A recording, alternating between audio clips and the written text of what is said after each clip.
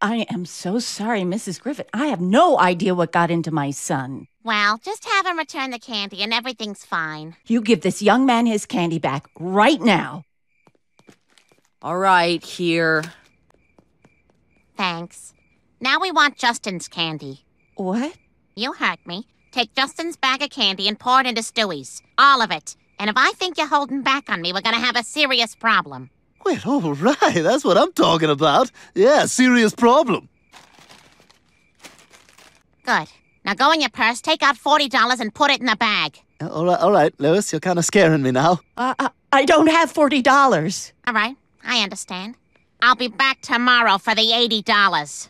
And I'm taking your welcome mat.